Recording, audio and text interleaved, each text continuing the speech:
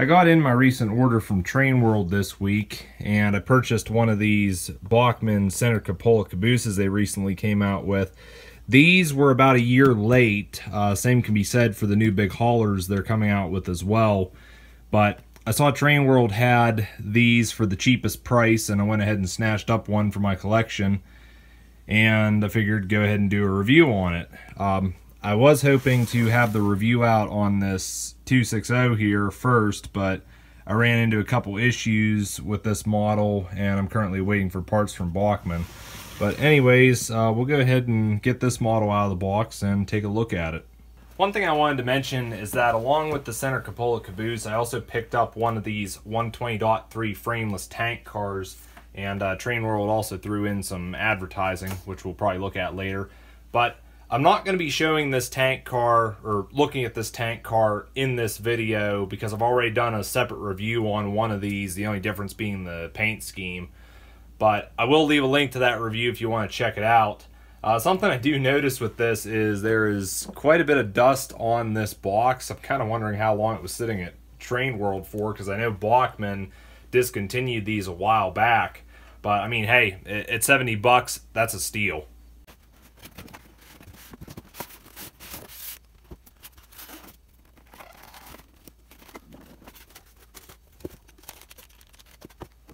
Looking at the model here, I noticed that on this end, for some reason, the railings, ladder, and even the brake wheel are bent inwards for whatever reason.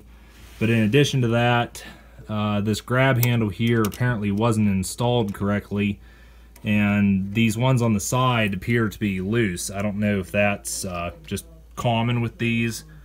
But I also noticed on this end that the ladder was installed incorrectly, and after sitting there, it has taken on that bent shape.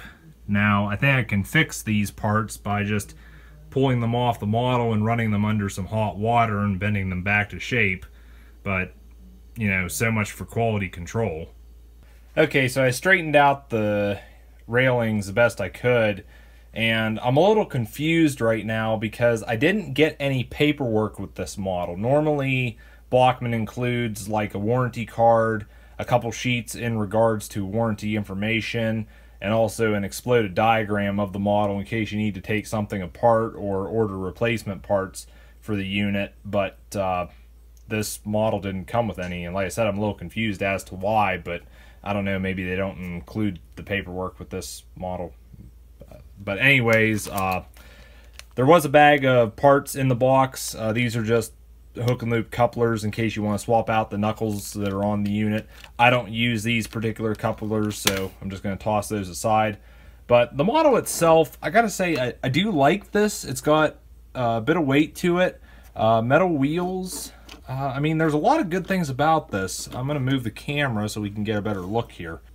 Like I said, this model's got a bit of weight to it, and I like the fact that it has metal wheels because just from my experience, the plastic ones seem to hold the dirt and move it around more. I don't think you have as much of a problem with the metal wheels doing that. But you can see we got railings, ladders, and such. I did try to straighten these out. They seem to have just gone back to the way they were, whatever. What's up with that? The unit comes with knuckle couplers factory installed. You saw there was a bag of hook and loop couplers that you could swap out if you wanted to use those. In all, this model's kind of basic, but it seems to work. This is the Pennsylvania version. They also have a Denver and Rio Grande version and just a unlettered brown or red version, I think. But what else do we have here? I got the chimney. Like I said, it's kind of a basic model. There's, I wouldn't say a lot of detail on it, but there's enough to make it stand out. And just looking at it here, I think we got interior detail on this model as well. That'll be something we'll have to check out here. Going underneath, a lot of this detail is just molded on. I mean, keep in mind, we're dealing with the big haulers line here, so it's not going to be the quality that you'd see in like a Spectrum model. But overall, I mean, I don't think it looks too bad, and I'm thinking if there's interior detail, I think the roof should just pop off. I'm gonna have to remove the ladders, I think, to get this to come off. Okay, I'm thinking the roof should just lift off. Yeah, there it goes.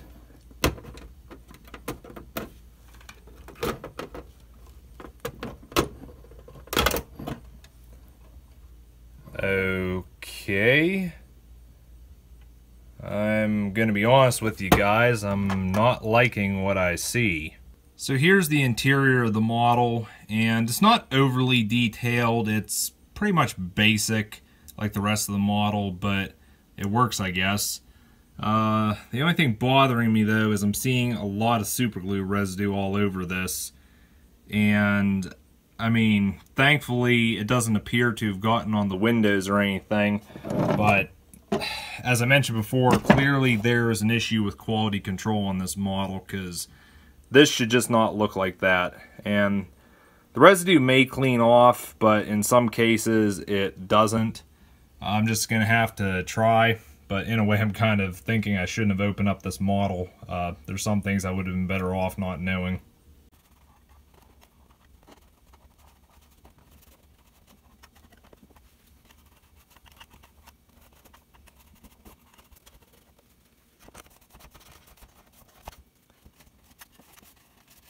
Well, the good news is the interior cleaned up. All the residue came off of the cushions and the walls, and I was honestly afraid that wouldn't have come off, but thankfully it did.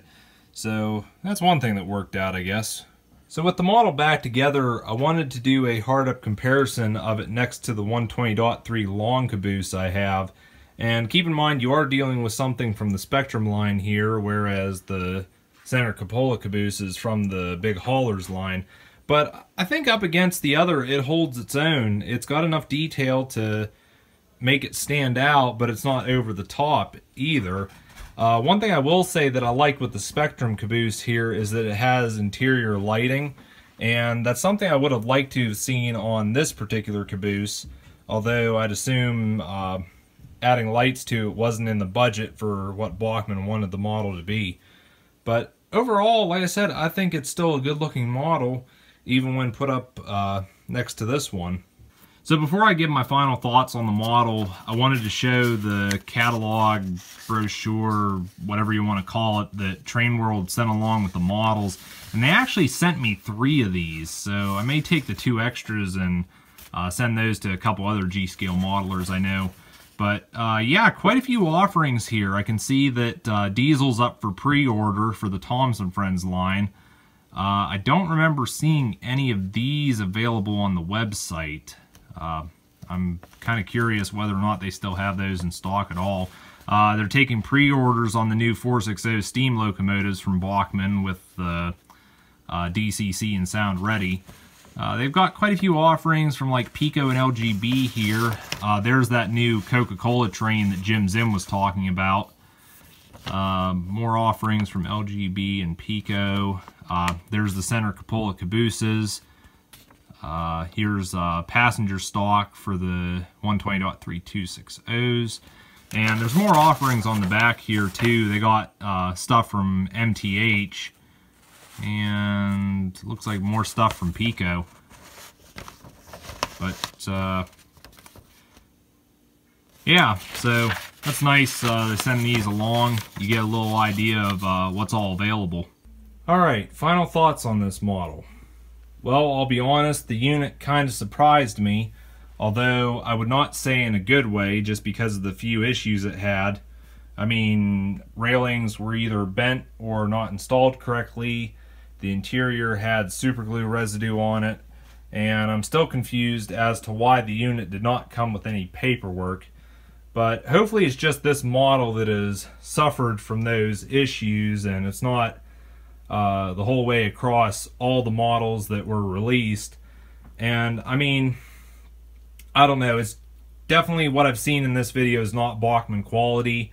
Although I don't really think you could pin it on Bachmann themselves. It more so goes back to whoever built the model and packaged the model. And like I said, hopefully it's just this one unit here that's had these issues. But it's kind of unfortunate for me because Just recently I bought the 260 there, and it arrived damaged because of improper packaging, and then I find this model here has issues. Dare say I'm cursed. But in all, though, I would definitely recommend picking up one of these for your indoor or outdoor garden railroad. I think it's well worth getting. Like I said, it's not overly detailed, but at the same time it's not under detailed either. And I paid $74 for this from Train World, which I thought was a really good price. And although it's a year late, I think these were well worth waiting for. But anyways, that's going to be it for this review. Let me know your thoughts on this model, and see you next time.